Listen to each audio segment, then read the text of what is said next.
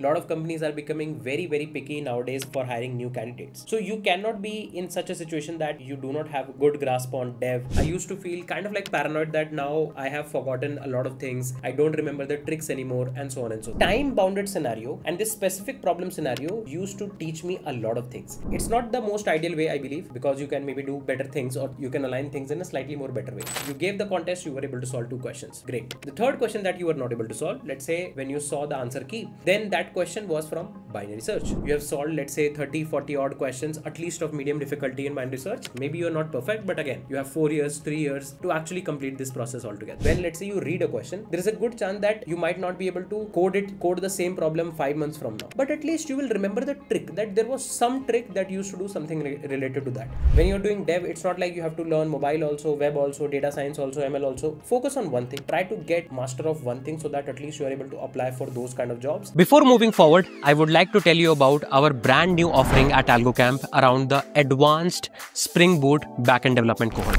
So we were getting a lot of requests to actually launch our next iteration of the Spring Boot cohort, and here we are. This one is far more bigger and better than the last one, and trust me, if you are somebody who is looking to start their journey in the world of Spring Boot in the backend ecosystem, or maybe you already know some things about backend development, maybe in Spring Boot or maybe in some other tech stack, this is going to be a one-stop solution for you.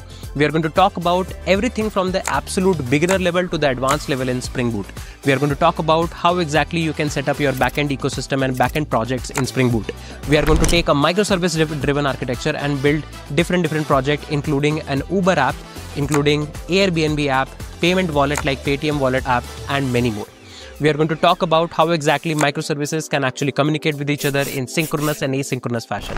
We are going to see a lot of interesting microservices pattern like CQRS pattern, Saga pattern for distributed transaction, how you can implement Saga pattern through orchestration and choreography, how Saga pattern is going to help you with respect to the implementation if you compare that with two-phase commit, how you can implement each one of them, what is the outbox pattern, how exactly event sourcing is going to work, how you can integrate Kafka for your event sourcing, and whatnot.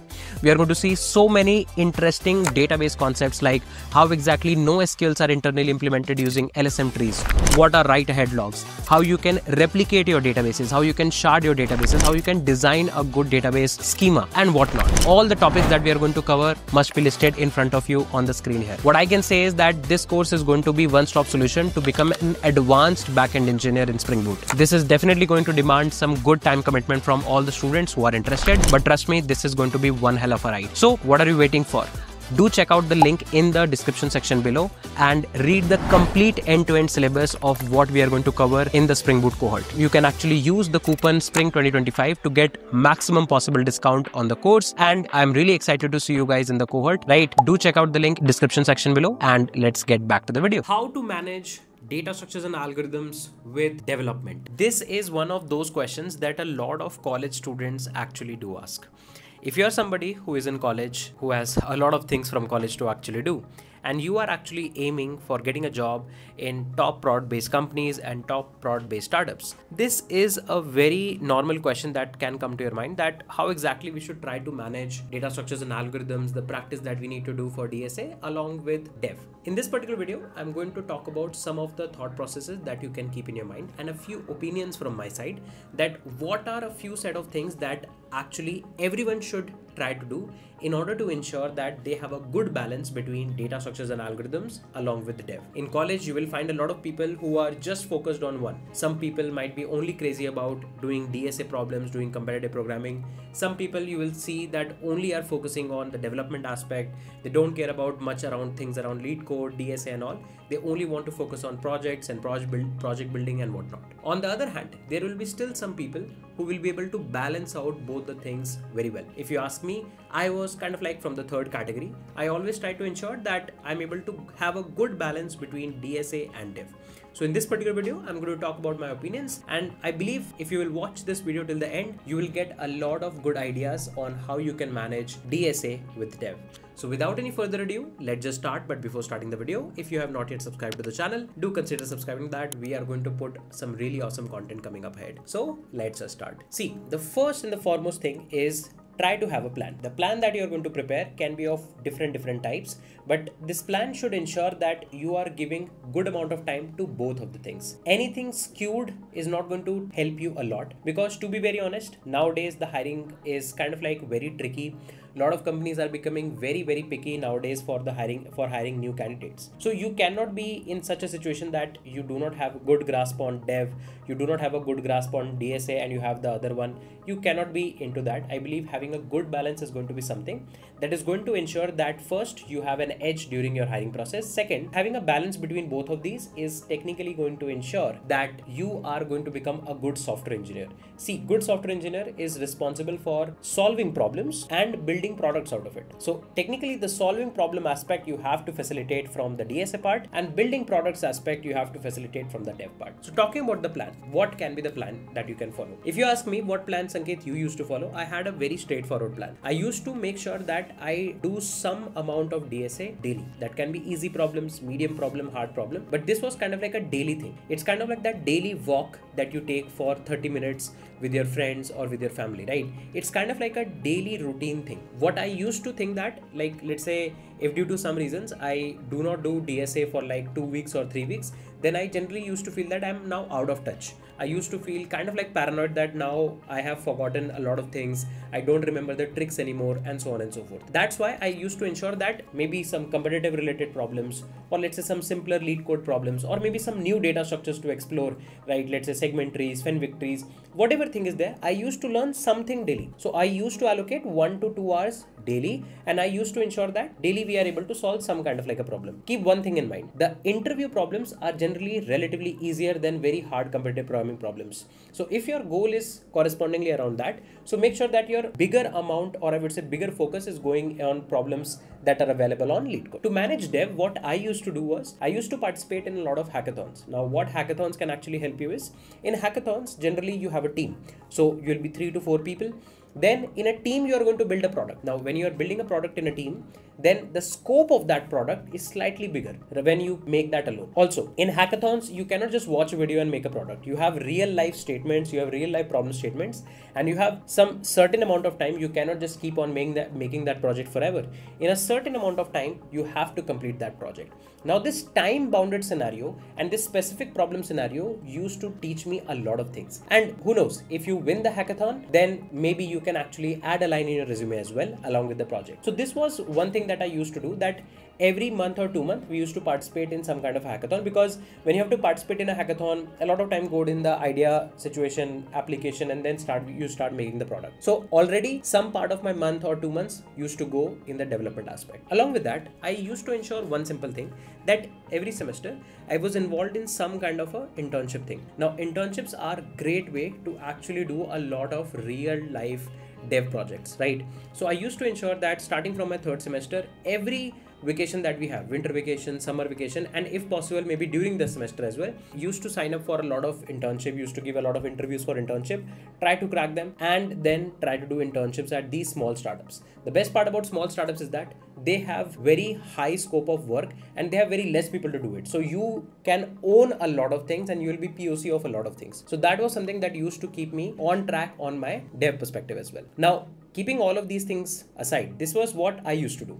But it's not the most ideal way, I believe, because you can maybe do better things, or you can align things in a slightly more better way. For example, I knew a lot of people who used to have kind of like a weekend sprint altogether, like every weekend from like Friday second half, Saturday and Sunday, they only used to focus on dev. They used to have one big project that they are making for, let's say, 2 to 3 months, and every weekend they used to pick up one feature and end to end finish it no matter what, kind of like a hackathon within themselves. So this was also something that a lot of people used to follow. So you can try to prepare the split. If you want to do the dev work also daily, you can do that, but I believe that involves a lot of context switching, because you have your college work as well or office work as well, then you have to do DSA as well, and then you have to do dev as well. That involves a lot of context switching. Maybe you can decide some days that, okay, every Friday, Saturday, Sunday, or let's say every Thursday, Saturday, Sunday is something that I only focus on the dev part. This ensures that you are splitting equal amount of time in both of them. Then, in order to manage DSA in a slightly more better way, I believe you can try to have a good study plan. This study plan can ensure a couple of things. For example, now let's say every 2 weeks you give one contest. That contest can be on Leetcode, Codeforces, anywhere. Now you gave the contest, you were able to solve 2 questions. Great. The third question that you were not able to solve, let's say when you saw the answer key, then that question was from binary search. So now what you can try to ensure that for next 2 weeks, you are going to only solve varied problems on binary search. Now, what I believe a lot of people make a mistake is that they try to solve a lot of easy questions. See, the problem with easy questions is that the amount of easy questions are too high.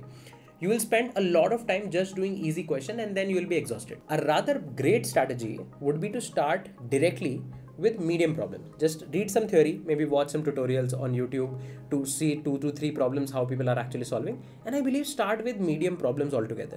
If you're already giving contest, that means you are already aware about a lot of things around programming, right? So try to solve medium problems altogether.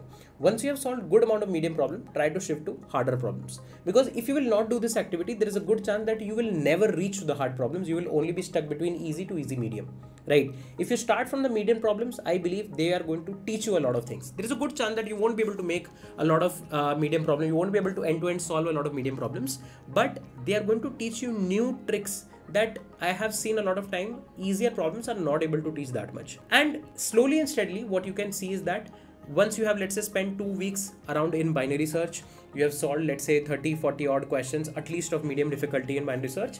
Next time you will see slightly a bit more comfort with binary search. Maybe you're not perfect, but again, you have 4 years, 3 years to actually complete this process altogether. So start picking up problems altogether. And don't worry if, let's say, you are picking a problem that involves additional concepts as well. Don't worry on that. Read about those concepts, understand those concepts on the go, and then move ahead. For example, let's say you are solving a hard binary search problem, and that hard binary search problem is eventually clubbed with a segment tree solution. Now, you don't know about segment tree. Focus on the fact that, okay, if you don't know about segment tree, this is a good time to learn about segment tree. Learn about segment tree basics, try to code a segment tree, have some 2-3 basic problems, easy questions solved on segment tree, and then jump back to your original question that you were trying to solve with binary search along with segment tree. This kind of a process is going to ensure that you cover vast majority of problems with varied difficulty altogether. One interesting thing that I used to do in order to manage my DSA along with dev was that during my commute time to my college, I used to commute through metro or some very rarely, but sometimes with cab as well. What I used to ensure that I used to read some problems as well. See, if you have solved 300-400 questions, then your muscle memory already knows basic set of algorithms altogether. So sometimes it is good to actually read questions as well.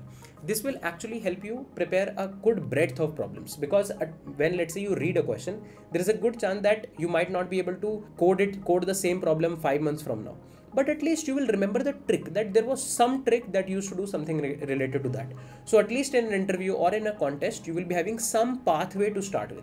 So reading is also a good habit, considering that you have already solved 300-400 odd good questions earlier. Otherwise, you will start mocking things up. Don't mock things up. Try to explore problems and try to explore the tricks. Along with that, when you are doing dev, ensure one simple thing, that try to pick those kind of projects to build that have some engineering problem to solve. The moment you will try to solve engineering problems, you will see the application of DSA in your dev projects as well. This is a very important trick. For example, let's say you try to make an Uber-like project. In Uber-like project, let's say if you want to search all the drivers nearby, then start figuring out how exactly Uber does that, or how exactly a basic cab application might do this. So you will figure out that, okay, there is a data structure called as quad tree. Now go to Leetcode, try to code a quad tree, make some 2-3 problems on quad tree. Then try to understand what are the problems with quad tree. Then you will come up to the topic of geohashing. For understanding geohashing, you will realize, okay, you need to understand hashing. Learn hashing, solve problems on hashing, and then see what geohashing is. With geohashing, try to see what all libraries are there that can help you implement geohashing or quad tree, and then integrate that in your project. In this way, you will be able to see the applications of algorithmic situations in your end-to-end project. It's not like dev doesn't involve any kind of a DSA. It's just that very complex problems are there. And if you'll try to tackle those problems, you will definitely some essence of DSA coming up altogether. These are some good things that you can do. Also, try to make a study plan maybe on platforms like Leetcode, or there are a lot of calendar platforms on which you can make a dedicated plan. Just ensure that you have good focus time. You don't context switch a lot. When you're doing dev, it's not like you have to learn mobile also, web also, data science also, ML also. Focus on one thing. Try to get master of one thing so that at least you are able to apply for those kind of jobs. And once you have an internship, once you have a job, during that job, maybe you can explore your next interesting topic, let's say around AR, VR or ML or whatnot. So try to collaborate things in this particular way. Also, one important thing, try to make sure that you are telling your progress to somebody. If you have somebody to track you, if somebody is actually following that, okay, last week you were able to solve these many questions, what's the status today? This keeps you kind of like in check around your progress, and you will be able to kind of like feel yourself that, okay, this week also I have to make some progress. So try to find some peers in our cohorts at Algo Camp, in the Lambda cohort or the Spring Boot cohort. We try to actually encourage people that try to make groups and make projects in which you are collaborating with each other. This gives you kind of like a sense of working in a team, and also keeps you on track because other people are also watching your progress. So it's the learning is not just about learning in yourself in an isolated environment. If you can have a team, if you can try to ensure that, okay, somebody is keeping a check on you, that's also going to definitely help you. So all of these things, I believe, were some of those things that I, along with my friends, used to follow. Maybe you have some other way to follow along with that, but in a nutshell, I believe if you are doing internships and hackathons along with a daily or a, let's say, weekly sprint of DSA, things are not going to go out of hand, and you will be having everything in control once your final interviews for internships and companies, your full-time job companies, actually come. So let me know in the comment section, what are some of the things that you actually do in order to maintain data structures and algorithm practice along with software development, and let me know what are your thoughts about my suggestions. I would be really happy to answer all of your thoughts in the comment section below. That being said, let's wrap this particular video here. We're going to meet soon in the next set of videos where we are going to talk about a lot of more interesting things about tech and career. Till then, take care, bye bye. I'm Sanket Singh, signing off.